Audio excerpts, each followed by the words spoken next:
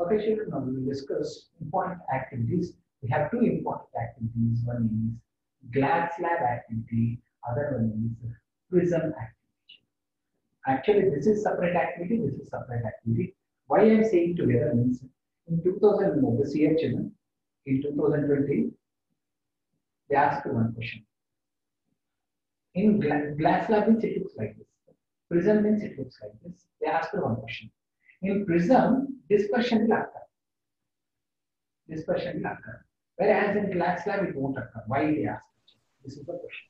Why means in glass slab, opposite faces are parallel. Whereas in prism, opposite faces are at an angle or at an angle. Refractive surfaces are at some angle. Here both are parallel, therefore no dispersion occurs. Here both the surfaces are at some angle, it's called angle of dispersion.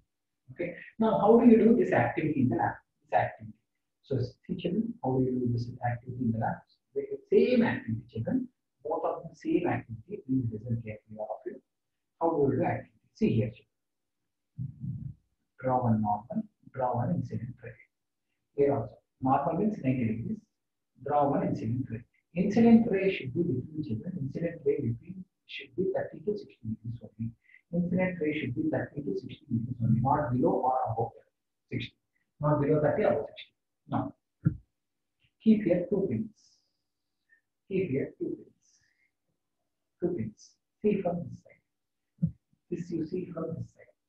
Wherever you see the pin's reflection, put there two dots. Wherever you see the pin's reflection, put there two dots. Join the dots. Join the dots. Okay, children, join the dots.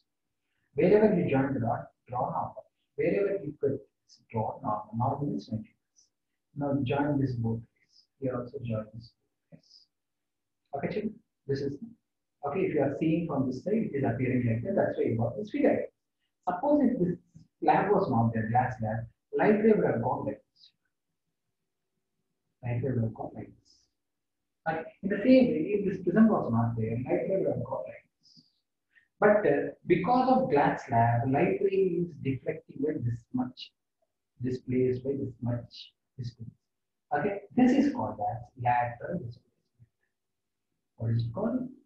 Lateral displacement. And because of glass prism, the light is deflecting by this much angle, this much angle. Because of glass prism, light is deflecting by this much angle. This is called angle of deviation. What is it called? Angle of deviation. What is it called? Angle of deviation. Angle D. And what is this called? Lateral displacement. LD. What is lateral displacement definition? Lateral displacement is perpendicular distance between perpendicular distance between incident ray extended forward, and this is emergent ray.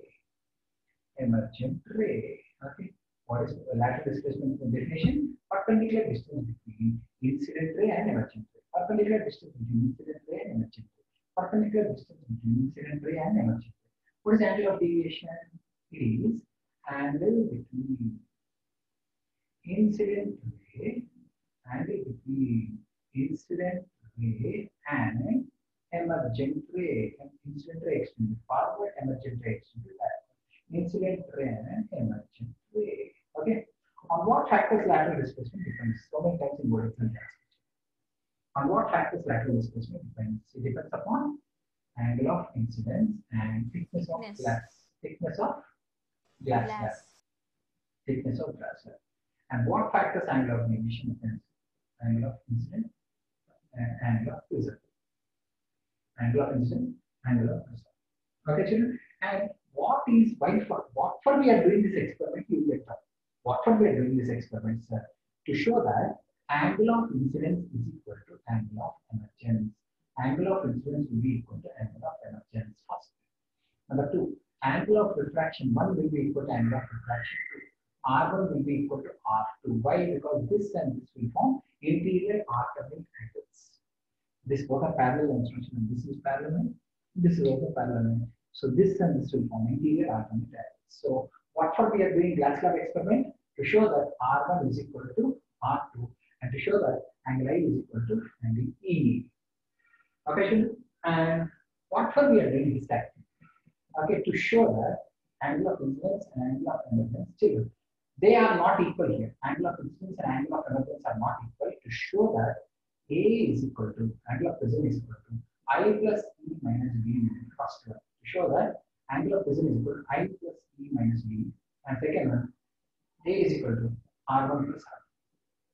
To show that A is equal to R1 plus R. To show that A is equal to R1 plus R. Then when will be they equal? When will be I and B equal?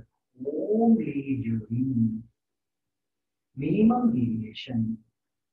Minimum deviation. When light is undergoing minimum deviation, I and E will be equal. R1 and R2 will be equal. I and E will be equal. R1 and R2 will be equal only during minimum deviation. So A is equal to I and E are equal. I will write as 2A. I and E are equal. I will write as 2A. Okay, R1 and R2 are equal, I will write it as 2R. R1 and R2 are equal, I will write it as 2R. B you bring here, A plus B is equal to 2A. Okay, 2 you bring here, A by 2 is equal to R. 2 you bring down, I is equal to A plus B by 2. Now, what is the formula, children? What is the formula? We have, what is the formula? Mu is equal to sine I by sine R. Sells mu is equal to sine A by sine R.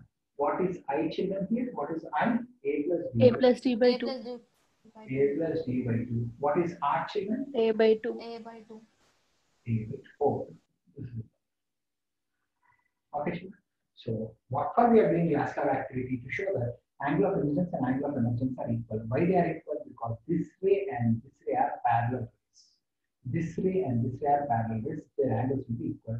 And to show that R1 and R2 are equal, what from we are doing prism experiment to show that A is equal to I plus E minus B. To show that A is equal to I plus E minus B, and A is equal to R1 plus R. Okay, children, so this is prism activity. Some people will have confusion how we are getting this diagram. Okay, children, diagram.